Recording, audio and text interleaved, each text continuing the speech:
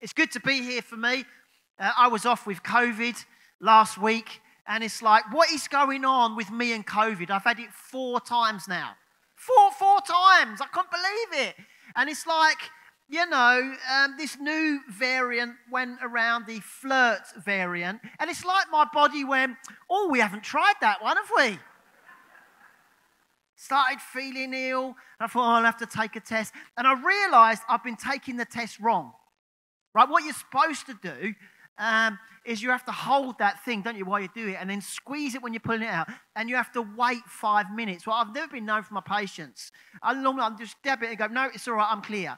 But I read the instructions this time, and I waited, and after 5 minutes, the second line turned up. And instead of being like upset that I got COVID, I was happy because I passed the test. I'm like, I passed, I've got it, yes. So I was at home with Rowan, and we were watching Net Church on TV. I don't know how she did it, but she managed to hack into some live stream somewhere. And there we were. We sat there and we worshipped with you, and we watched Marcia preach. Great, great message. And I did hear that my orthodox doctrine on the supremacy of jollof rice was openly challenged. I thought, how cheeky. So, I don't know what to do because rice and peas is out there now. And, I have to hold to the fact that some of the Nigerian families in our church have thrown such great parties, and they've made me feel like part of their family, and that's why I feel like I am half Nigerian.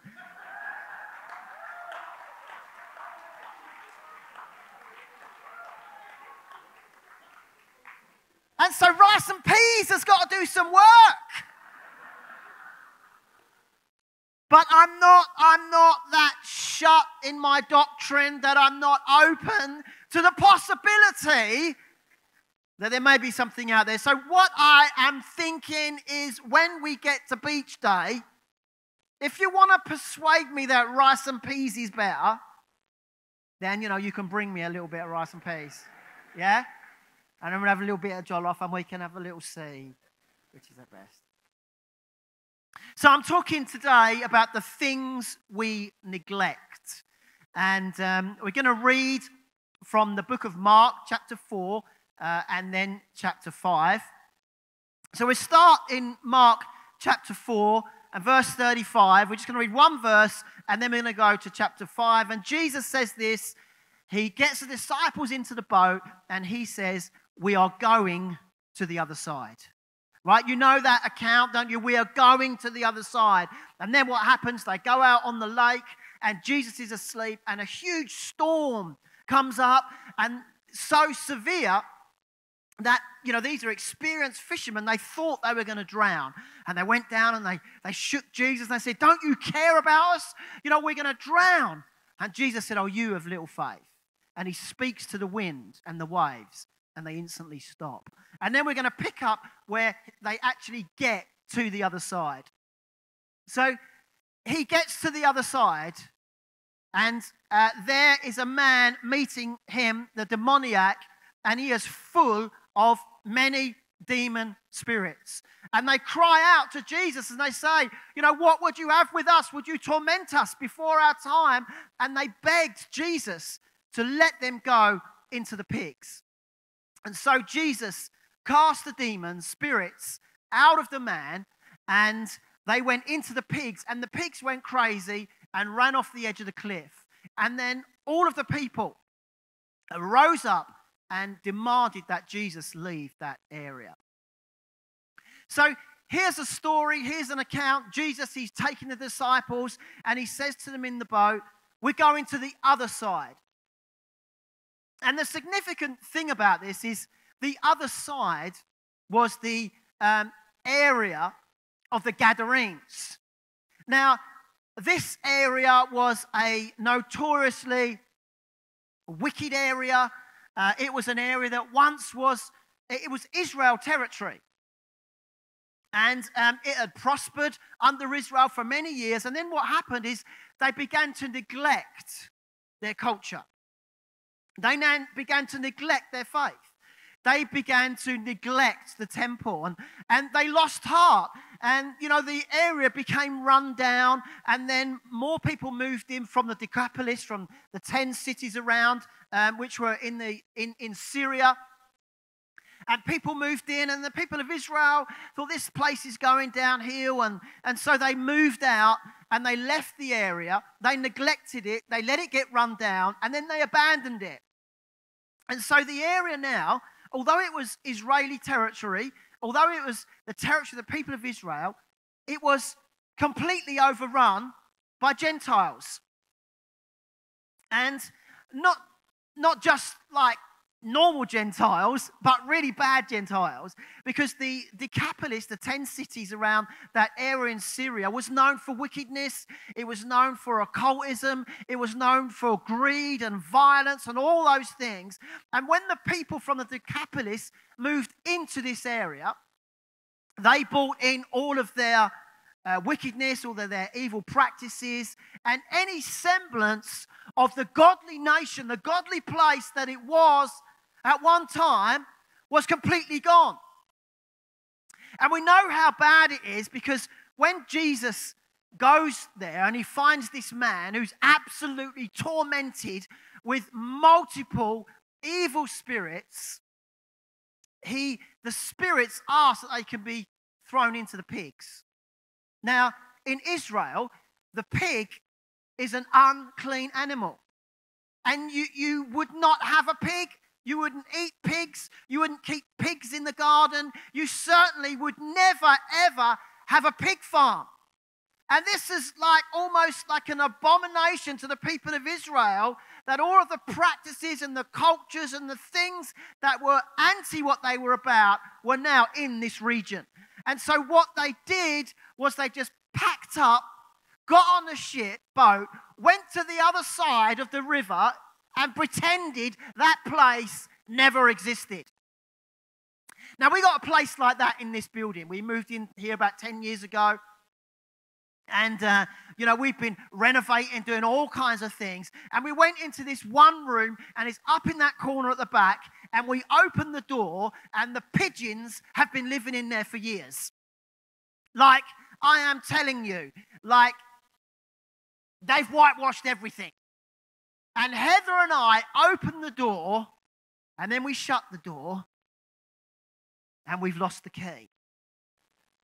We've just that is so bad now, no amount of bleach and Ajax is going to touch that. So we've just locked the door and pretended that place isn't even there. Now, one day we will get round to it. But what's happened is that the people of Israel, things have got so bad that they've just given up and gone away. And this is what happens when we neglect things in our lives. And Jesus, in this boat, and it's significant, he says, we're going to the other side.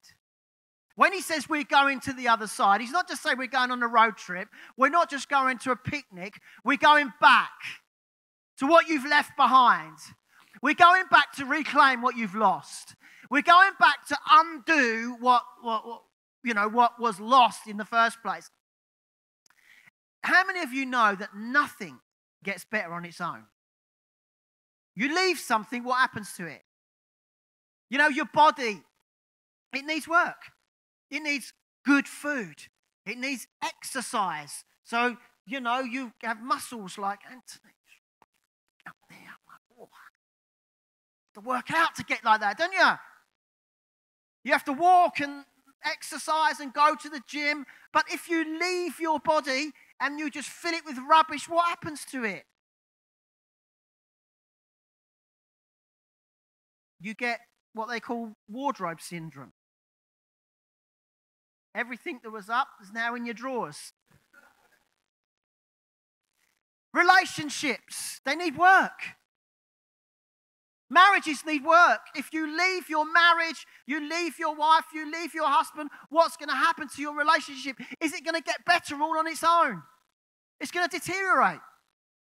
What about your faith? What about your calling? What about your gifting? What about your work with God? What about your relationship with Jesus? Thank you very much. If you leave it, Is it going to get any better? It will just begin to deteriorate. Hebrews tells us in chapter 4, how shall we escape if we neglect such a great salvation? If we neglect the things that God has done and spoken over our lives, if we don't feed our faith, if we don't feed our dreams, if we don't feed our spirit, what's going to happen is our faith will begin to deteriorate and diminish. If you don't use what God has given you, it will lessen. You know the parable of the talents. You know, to one was given 5, to one was given 10, and the one that had 5 went out and he worked hard and he was given 5 more. And the one with 10, he worked hard, he was given 10 more. But the one who said, oh, my master's wicked, I'm going to just hide what he's given me and I'll give it back to him when he comes back. He says this, you wicked and unfaithful servant. And he says, to whom much is given, more will be given. But to he who doesn't use what he has, the little that he has will be taken away from him. And God has invested something in your life and in my life and in the life of the church. And we must not neglect our calling. We must not neglect the things that God has given us, but we need to input into them and work on them and help them to grow. We must not neglect coming to church. It's so key, isn't it? But we can forget how important it is. How important the Sabbath is. How important this moment is. Being here together. In fact, the Sabbath was God's example on the 7th day.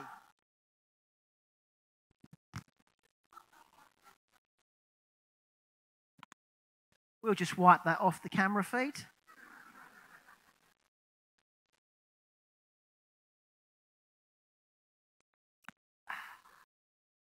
Did I get anyone else with that?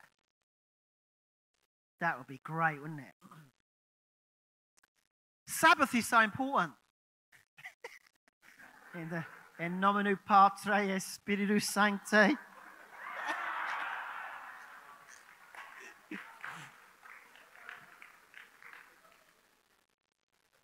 You can buy a caravan and you can go camping. You can buy a tent. You can go swimming. You can just have a lie-in. But we forget sometimes that God commanded us, keep the Sabbath. One day. This one day. Keep it holy. Keep it set apart.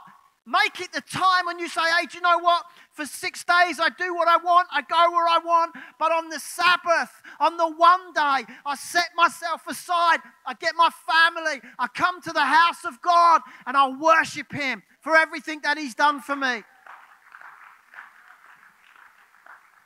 You know, it doesn't matter whether the Sabbath is a Sunday or a Saturday. It doesn't matter. It's not about what day it is. It's about that the one day a week I am setting this aside and come hell or high water.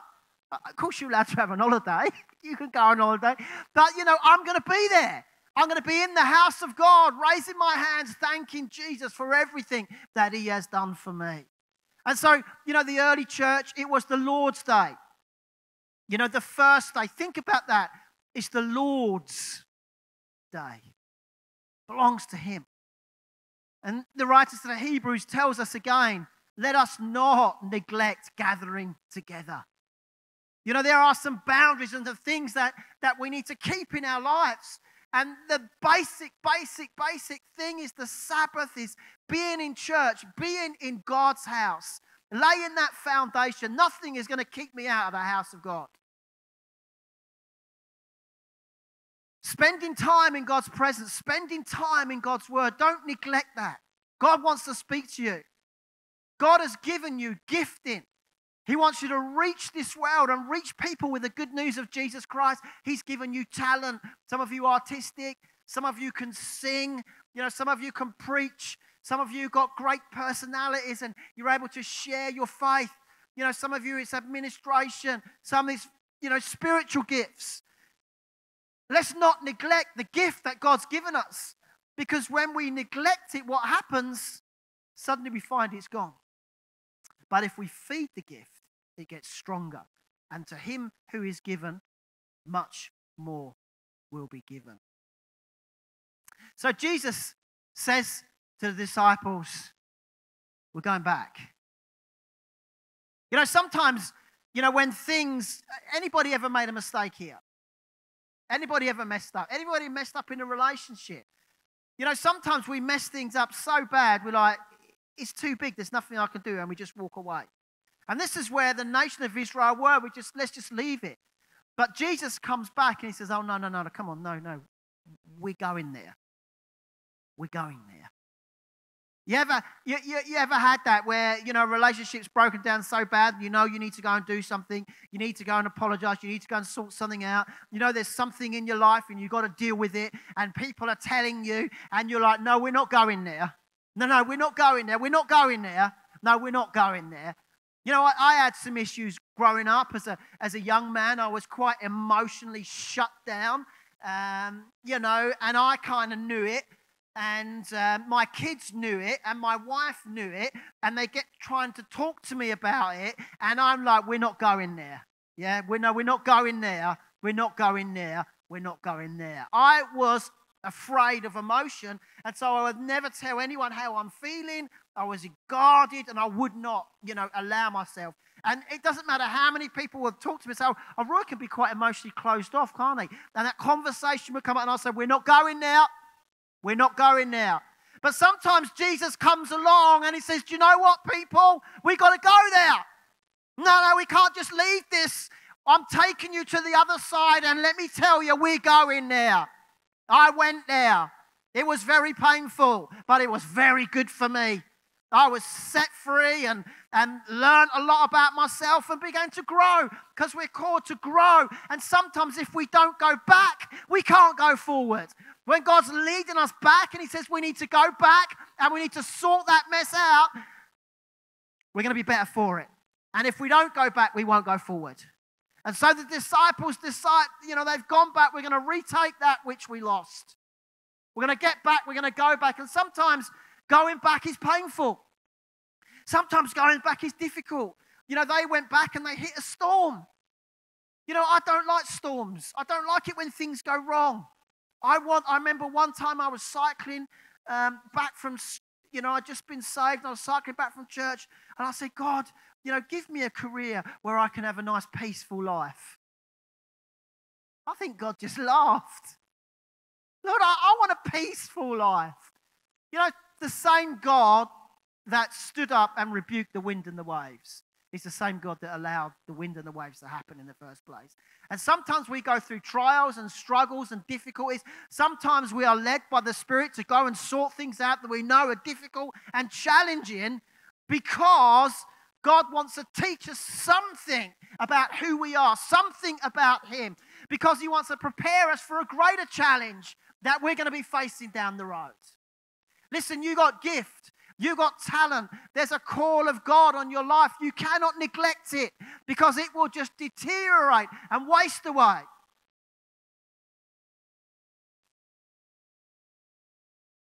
I've been watching a lot of the D-Day programs. It's been 80 years, isn't it, since the D-Day landings.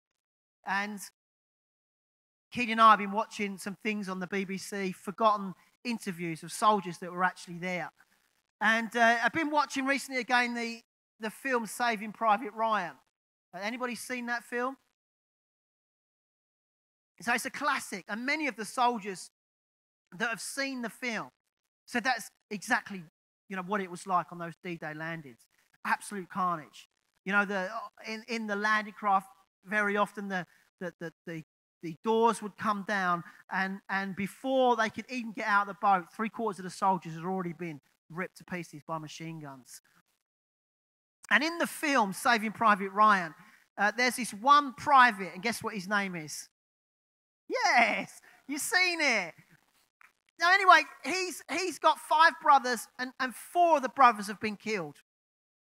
And then when the film starts, it's this old man, and he's on the Normandy beaches where the graves are, of the soldiers. And he's walking along, this old man, and he's just walking, and all the graves, the white white crosses are around him. And next to him, a little bit back, is his wife. And then behind him is his son and his wife and all of his grandchildren. And he's slowly walking through this grave. And then it goes to Normandy, to the beaches, to the landing. And, 4 of his brothers were killed.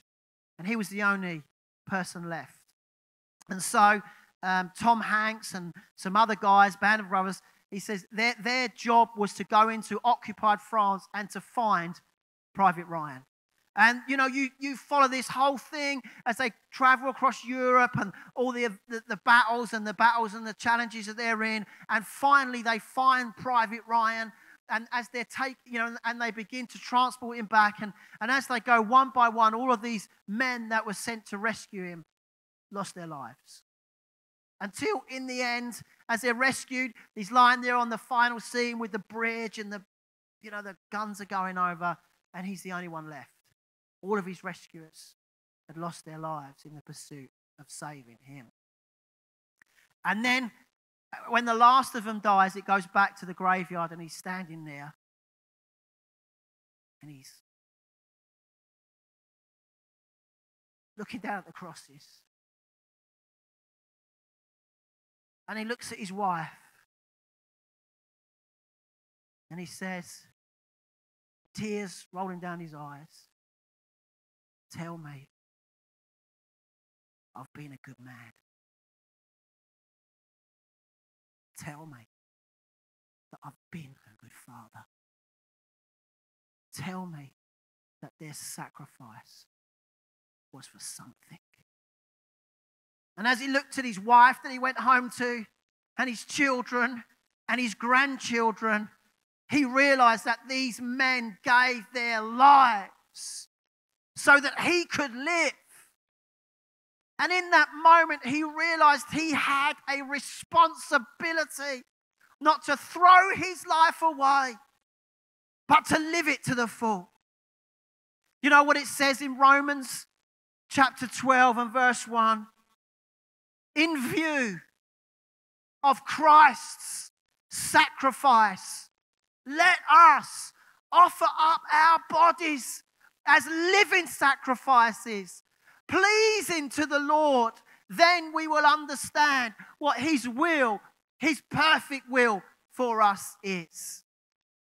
Christ laid down His life so that your sin could be forgiven, so that my sin could be forgiven, so that we could be set free from our mistakes. But it came with a cost. Our freedom came with a cost. And so we have a responsibility with this life that God has given us, not to neglect it, but to give ourselves wholeheartedly to the building of the kingdom of God, to the work of the God, to the work of the Holy Spirit, and to push on into what God has got for us. And so that at the end of our lives, we're going to hear that word, well done, good and faithful servant. When we neglect things, when we don't give things the attention that they need, they begin to deteriorate. And other things begin to come in. Our vision gets clouded. And eventually our heart becomes cold. Romans says this as well in chapter 1 chapter 12. Keep. Can anybody finish the verse off for me? Keep your spiritual fervor serving the Lord. How do you keep your passion? How do you keep your passion alive for Jesus? How do you keep believing God for greater and for more things? By serving the Lord, by jumping in, by joining the welcome team, by joining the worship team, by joining the youth team, by dedicating, committing yourself to reach your workplace, to reach your family. That's how you keep your passion. By serving the Lord. God fills you with His Spirit and with fire, and signs and wonders and miracles, and incredible things happen. To him who has, more will be given.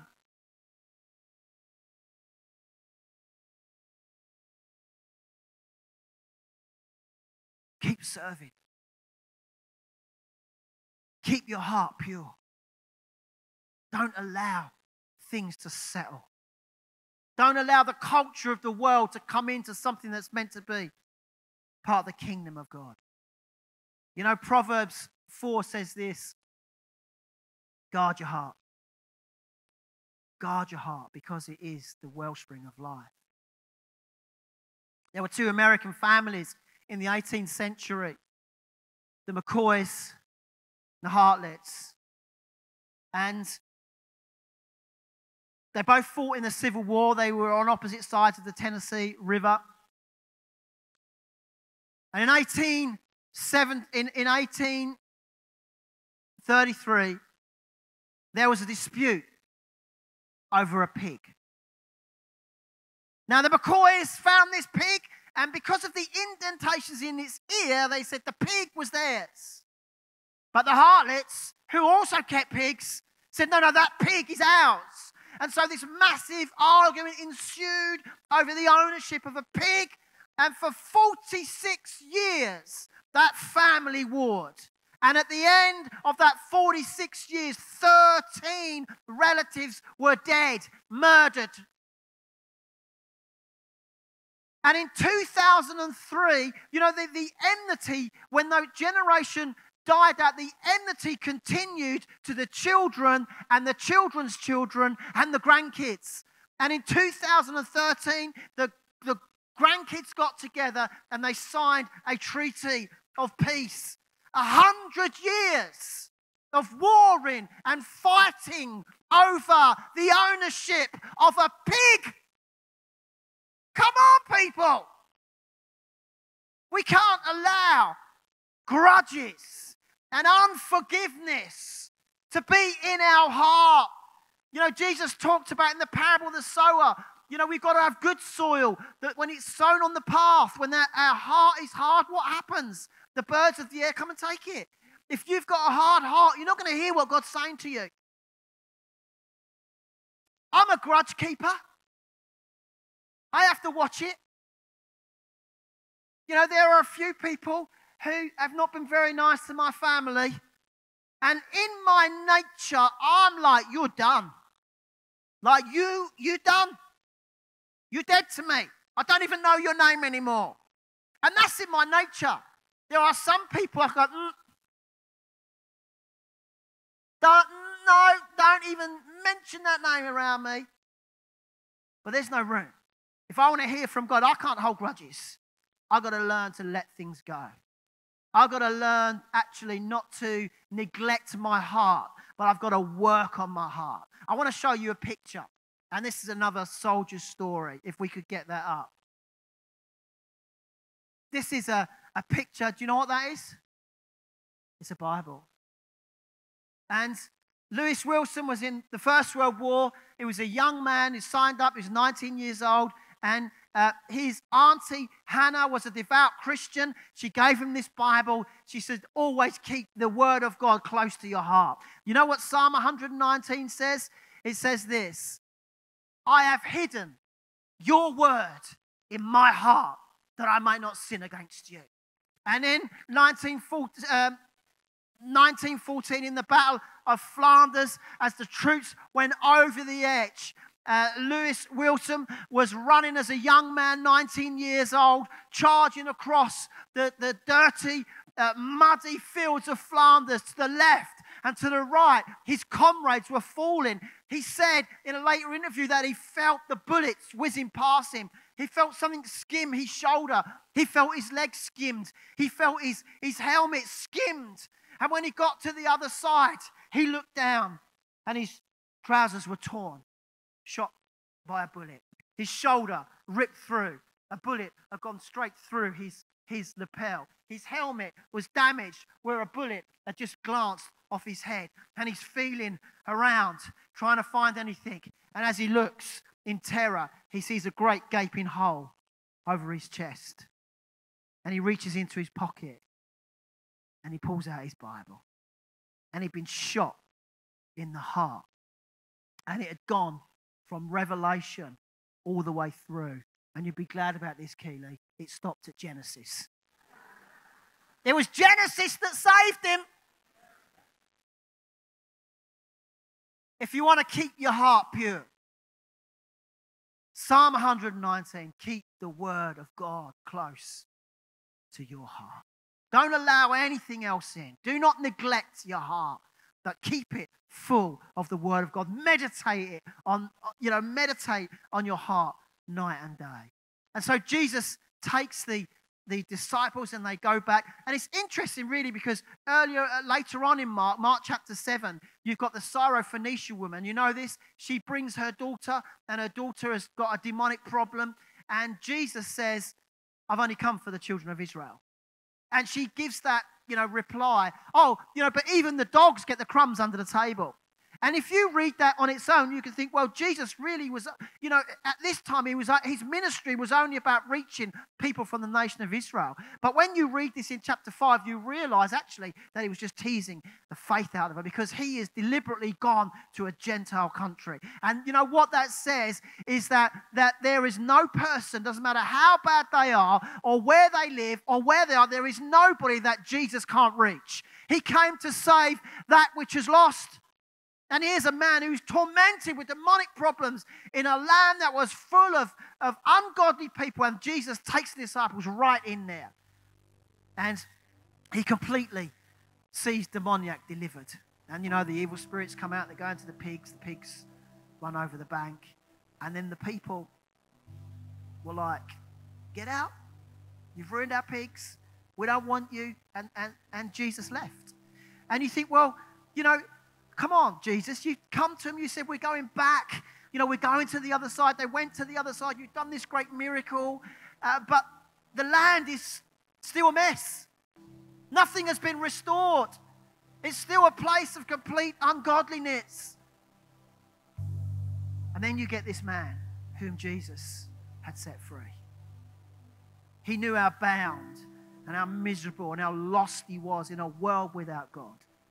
And he encounters the love of Jesus Christ. And as he meets Jesus, Jesus set him free from all those things that have held him back. And what was his response? I want to go with you. Let me in the boat. I want to go where you go. And when we realize what Jesus Christ has saved us from, he saved us from judgment. He saved us from our guilt and our shame. He's cleansed us and he's given us a new heart and a new start.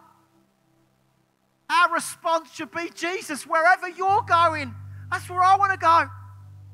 Wherever you are, Jesus, that's where I want to be.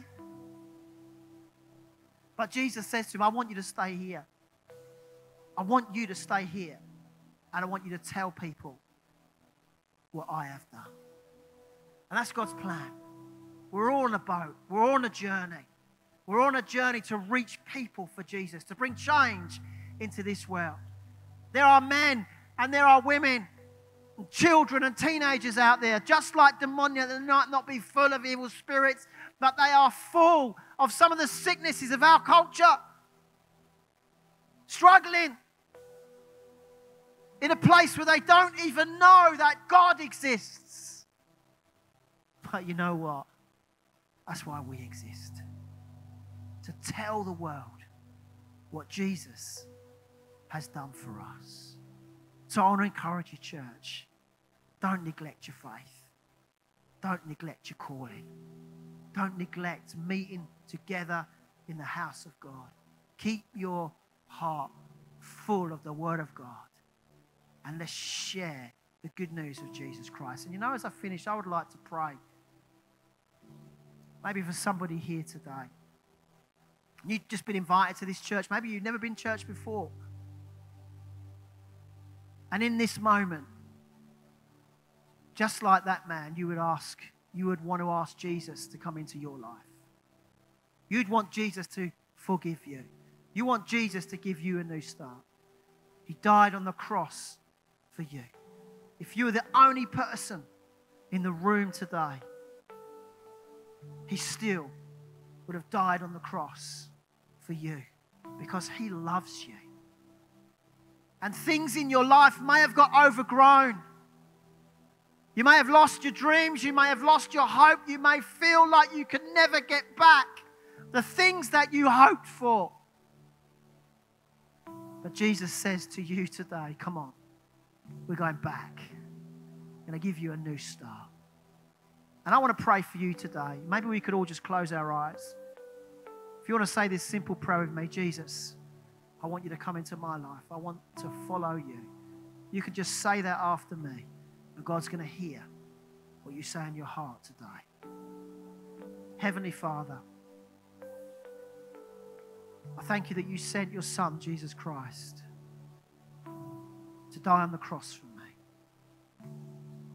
I know that my life has been a mess. I've made poor decisions. And I ask for your forgiveness. And I ask that you come into my life. Help me to follow you. In Jesus' name. Amen. And you know what? Just as I get off, listen, if I have been speaking to somebody today, if you know right now that Jesus is saying to you, come on, we need to go back. We need to sort that out so that we can move forward. Let me encourage you. Just do it.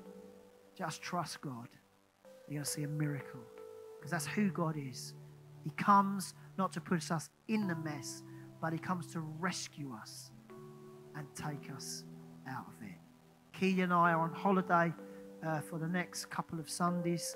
So we will be praying for you. We will be resting. We will be seeking God. And we'll be back with the fire of the Spirit and hopefully a suntan in 2 weeks' time. God bless you.